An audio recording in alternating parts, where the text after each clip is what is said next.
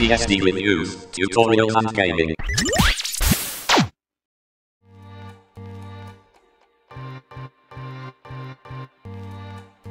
Before we start, if this is your first time to the channel and you would like to learn more about FreeBSD and the journey to a better desktop and server, then please hit subscribe and hit the bell so you don't miss out.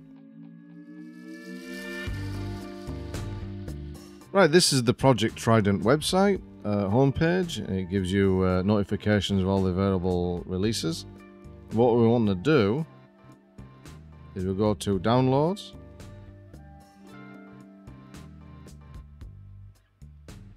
Sometimes the website's not the quick as it could be. The download speed was fine, but the website itself can be a little bit on the slow side.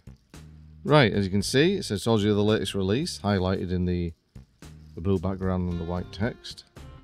There's a quick rundown of the system requirements. They're quite modest, really. They're nothing too heavy. It gives you a list of known issues, general release notes. And obviously you're going to need to click on this in order to get the download going. There's a checksums if you want to check it. Some archived ISO versions. Yep, so if you click on this, you'll start the download process. And as you can see, the actual download speed is pretty decent. I'm getting up to 24.7. That's not too bad. It's quite speedy from a 3 GB ISO. So the ISO is I don't know, is that? I suppose the ISO is middling size. It's not the smallest, but not the largest I've seen. And yeah, it's downloaded in just about a minute, which is not too bad.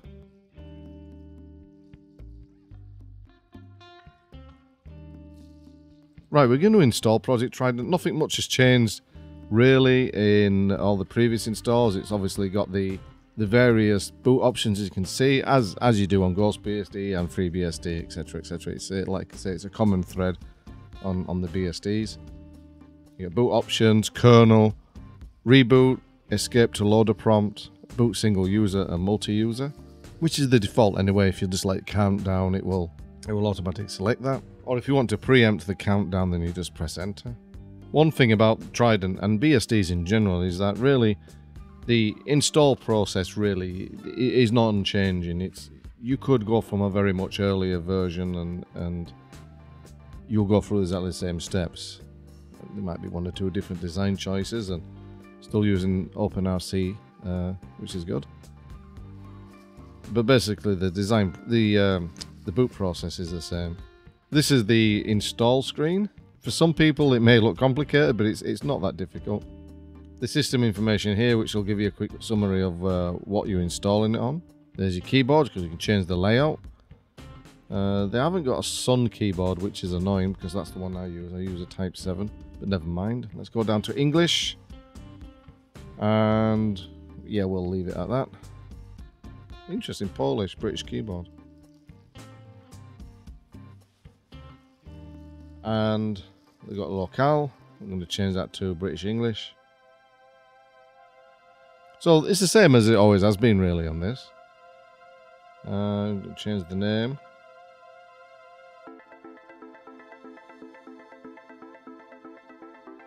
Very original, I know. There's the date, if you need to alter that. And UTC, well, we're going to change it to Europe, London. Every time I do it, it always scrolls up and then loses focus. Interesting. So Europe, London.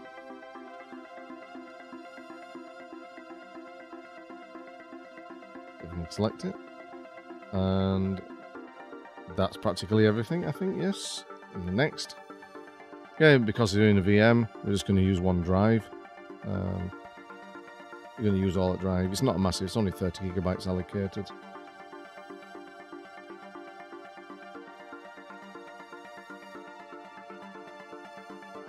Yeah, okay. We'll just go with... I always like to put a swap in it. Keep it at that size, yeah. Okay, next, I think next. This will drive potential. Yeah, yes. Right, these are the ones which will be installed when you first start the system. I kind of like this. This is a neat little thing. Gives you a system that you can be up and running straight away.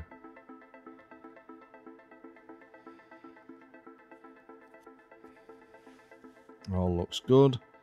Obviously, if you're in, that's a VirtualBox guest editions. If you were installing on the real hardware using NVIDIA, then of course it would select it. And again, for AMD, it would select that if you were installing, if you had a card in there. exFAT, I always like to put that just in case. Any USB sticks like to be in it. Open VPN, that's good. I think that's it. Okie doke. And I think that's everything we've selected. Okay, next. And here comes there's like various user details.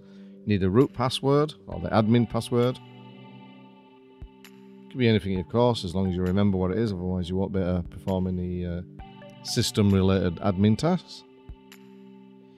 Now we need a normal user account.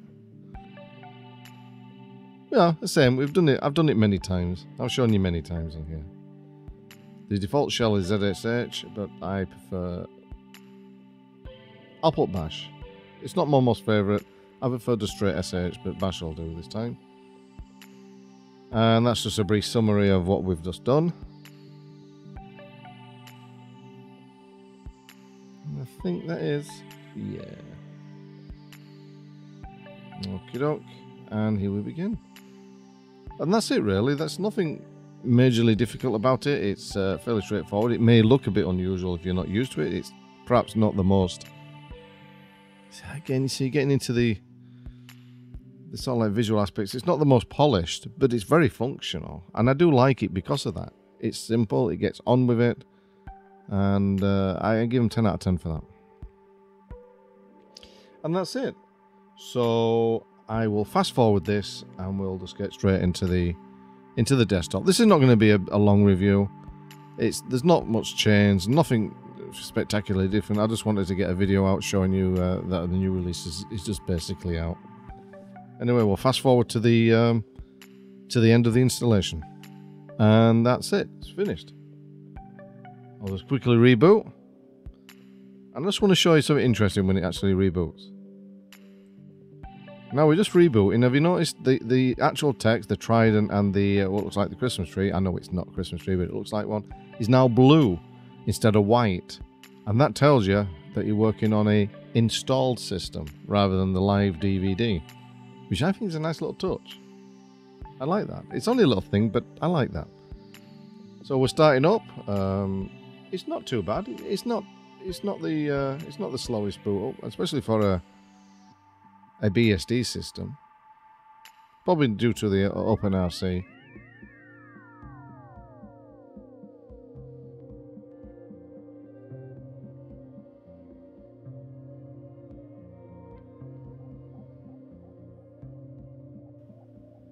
Right, we'll just put password in, and then we'll get to the desktop.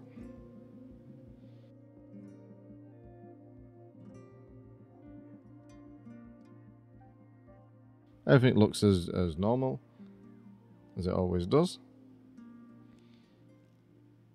Right, the resolution is a little bit large, so I will scale it down a little bit, just so we can get a full view of what's going on.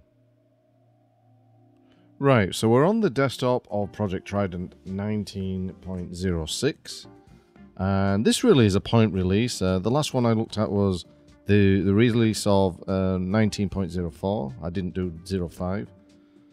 And I tend to not really do point releases, mainly because not much is going to change. Perhaps with the exception of Nomad BSD, which, you know, to their credit, they do huge changes between each point release. But in terms of FreeBSD and GhostBSD, and also now Project Trident, the point releases are really just bug fixes, changes in repositories, labeling, updates to file systems, stuff like that. Maintenance and incremental updates. I think really the only benefit of reviewing a system as if there's been major changes. But in this instance, I'll make an exception. There's not much changed. The default applications on the desktop are practically the same. The menu items, if you like Lumina, then everything is the same, and if you don't like Lumina, then nothing will have changed. But Lumina is Lumina. So we browse applications. The one that it already comes with is the development. You get Qt5 Assistant Lumina Text Editor. Graphics, you get Lumina PDF. The basic things really: Screenshot Utility and Photonic. Phototonic. And you get Lumina Media Player, Pandora Internet Radio, VLC. Office, you get Calculator. There's no Office Suite by default, which is unusual. I think one recommendation would be to put in an Office Suite at least. I can see this being a workstation operating system, very much so. And really you need a... yeah, I think you'd need an Office Suite in there. Just put OpenOffice or LibreOffice if you wish. The settings, the abundance of which are always the same. The system utilities.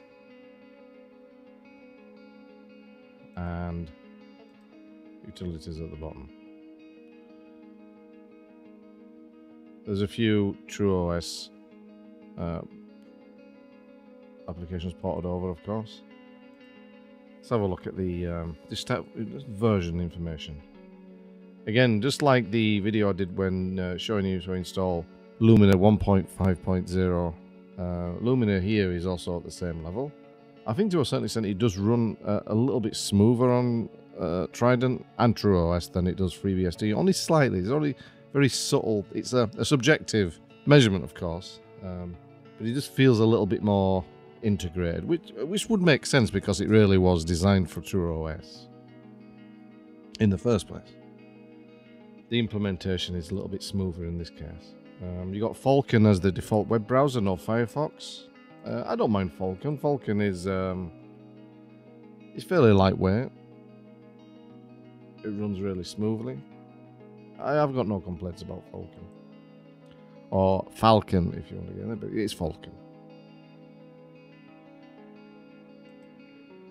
Any updates? Let's have a look. Check. Last checked. Yeah, it's a good rollback thing. If anything goes wrong with your system after updating, is actually it takes a snapshot of when you first install, and then you can roll back if it making errors, which is a good little touch. I like that. So yeah, there's really not much I can add to this mini review or this quick look that I haven't already said in previous reviews on Project Trident. It's just really, you know, a few. But I just wanted to put a video out there and show that they're very much still developing this. And I don't think it'll be long before the release of the next one, which will be, I presume it'll be 19.10 or 19.12. I mean, of course, you could get 19.7, 19.8, etc., etc. But I don't think it'll be long to the next one. Everything is just really as it was. The memory usage hasn't changed. I mean, it's using, the ZFS is running anyway. But, I mean, it's 127 megabytes active. I mean, that's very lightweight anyway for a smooth desktop like this.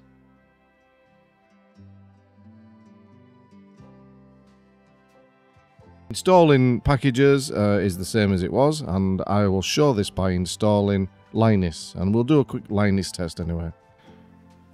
Right, we'll search for Linus.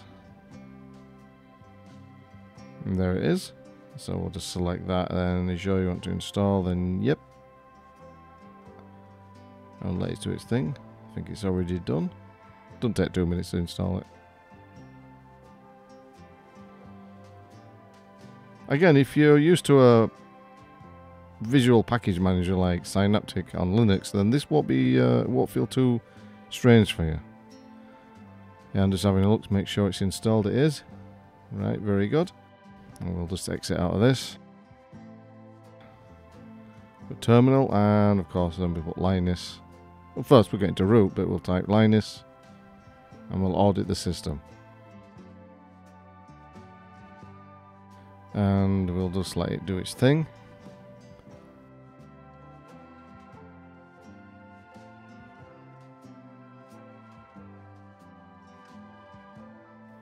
That was quick. And we've got a score of 73, which is quite respectable. Not too bad at all. I think it's certainly higher than the base installer FreeBSD. Not bad. I'll be quite pleased with that.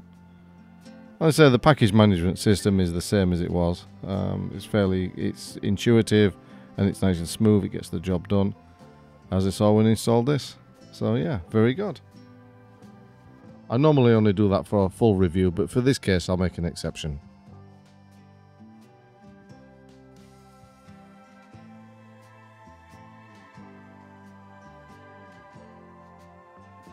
So that's the quick look really. I know I do apologise if there's nothing much really to report. I'll leave a link to the Project Trident homepage, the package change notification and updates, etc. So you can have a look yourself. There's quite a few updated packages since 19.05. I'm just looking now and it actually says the 2,739 updated packages, which is quite a lot. So yeah, it's another competent release. It's slowly climbing up there. I think it's got plenty of scope in it. I do wish that they'd put an Office suite there, but that's just a little gripe that I've got. But apart from that, it's business as usual. And like I say, if you watch one of my earlier videos on reviewing Trident, everything I said then applies now and nothing's really changed. So thanks for watching, and I will catch you next time. If you want to see more videos like this, then hit that like button. And to make sure you don't miss out, please consider subscribing, as this really helps me help you.